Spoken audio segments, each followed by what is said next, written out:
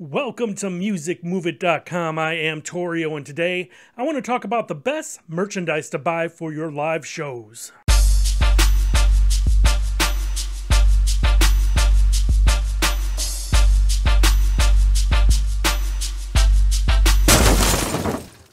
Hello everybody, thank you for stopping by to watch this video. If you haven't yet, subscribe. I have tons of subjects on music business that you'll love to watch.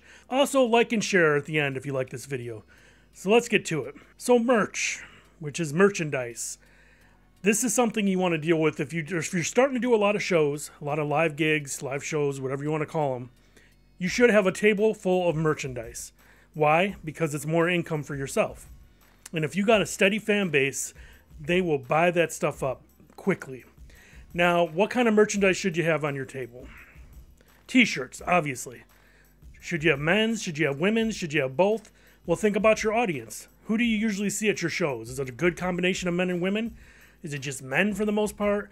Are you like some slick R&B singer or pop singer and you just basically see women? Or you could even be like a country artist who's a woman and a lot of your shows are mainly women. Because you don't want to waste your money buying only 20 men's shirts to put at your table, and then you have like 50 women's, and you don't sell any of the women's. That's a waste of money. So think about who you're playing to, who's usually in your audience, and then buy those shirts accordingly. How much should you get at first? Well, it depends how big of a arena or bar or club or whatever you're doing is. If it's a small club, maybe you bring along like 10 each of each shirt, like men and women's. If it's like a bigger place and you're opening for like a big act, you might want like 100 or more. You never know. It just depends on how big of the place and how big your fan size is. Also, besides t-shirts, you could sell stickers, you could sell keychains, you can sell CDs. Or if you don't want to do the CD route because you feel like, CDs are kind of played out now, you can buy USB drives.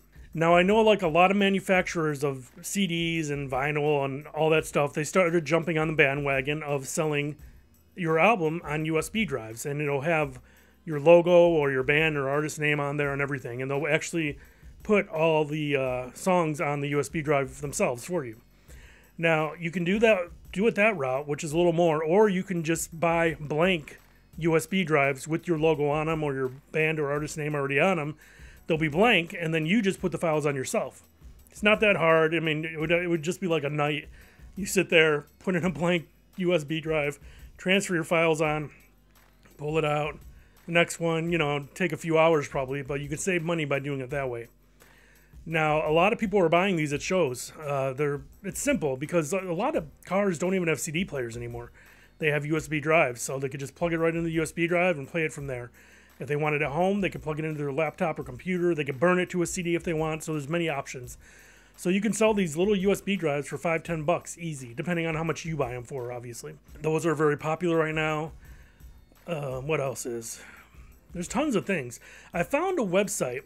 Now, I'm not affiliated with this site. I just went into Google and searched for band and artist merch that you can buy and resell, obviously. And this one came up I thought was kind of nice. It's called bandsonabudget.com. And if you look there, it's pretty nice. They offer custom merch packages, which I thought was kind of cool. Like the starter pack, it's $255, 9 to 12 day business turnaround. And they give you 24 shirts, 50 posters, 100 guitar picks. That's another thing is posters, I forgot to mention. Now the guitar picks, obviously that's for like rock and country and whatever other genre guitars are being, because a lot of fans might want to buy that guitar pick. That's a pretty cool idea actually. And then you could go up, there's the Hometown Hero, it's $575. You get 50 t-shirts, one color print front and back, 500 roll stickers, 50 posters, 100 guitar picks.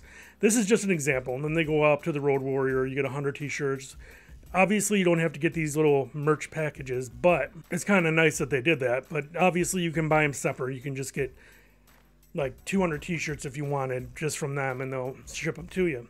So keep in mind, doing the t-shirt thing is not cheap either. I mean, you could probably get like, I don't know, a couple hundred t-shirts. It might be like $400 or $500, maybe even cheaper on some sites. So just look around out there. That site I showed you is just one example. There's a million of them out there. But say, 200 t-shirts, you're paying, I don't know, let's say around $300-400. you could easily make that back, because a lot of these people at shows sell these t-shirts for 15 bucks, even more, depending on how popular the artist is. So easily make that money back, and with other stuff. But t-shirts are a big deal, huge deal. Now, if you do a t-shirt, make it nice. Make it like so it stands out, or something that people will be looking at and be like, oh, that's nice. You don't want something simple with a tiny logo, or, you know, that's stupid. People want the wow factor, like, oh, I love that, like big logo of your artist or band name, or whatever it is you want to do, or your album cover, whatever you can think of, but make it nice. Make people want to buy it. If they're your fan and they see it, they like it, they will buy it. I promise you that. I've also seen people sell lighters with the logo of their band or whatever the artist name is, and the website on the other side of it. So that's kind of nice. Those are cheap too. You get them real cheap, sell them for $1 or $2. You know, you can make a little profit there. Also, don't forget, I've said this before, but if you are selling merch at a table, a lot of these clubs will let you set up a table. Big arenas, you have to talk to somebody. They might, I don't know where you'd put the stuff, but bars, clubs, things like that, easily you can have a nice merch table there. Now, when the person you have running the table, if somebody comes and buys something, or even if they don't, offer a clipboard where you can collect email addresses from potential fans. Like, they could say, hey, if you want to sign up for our newsletter, put your email down. You could even make it more exciting. They could say, hey, join our newsletter, put your email down here, and there's a chance to win a gift card to blah, blah, blah. Something like that. And then people are like, why not? Then boom, you instantly started email marketing then, because then you had all these email addresses of potential fans. You could start sending emails out of important things, where shows are, CDs that are coming out, videos that are coming out, and email marketing works. Email marketing works so well, you'll be surprised. So get those email addresses as well, and you'll see what I mean. So keep that in mind, but also keep in mind, so you don't waste your money, your fan base. You should have a general idea of who your fans are, and if you have a lot or not. So keep that in mind. If you don't have a huge fan base yet, take only 20 t-shirts to the thing, see if they sell. If you do, get more, and as simple as that. Now, I hope you liked this video. If you did, give it a thumbs up. Like I said earlier, like, share, subscribe. I'm really grateful for everyone that comes to watch these videos. Also, if you want to hit me up on Instagram, it's at Torio74. I am available most times if you want to ask me a simple question or something like that. That's totally fine. If I don't get back to you right away, don't hate me, but I get a lot of questions all the time. So, but yeah, I'm usually around, so you can try it out.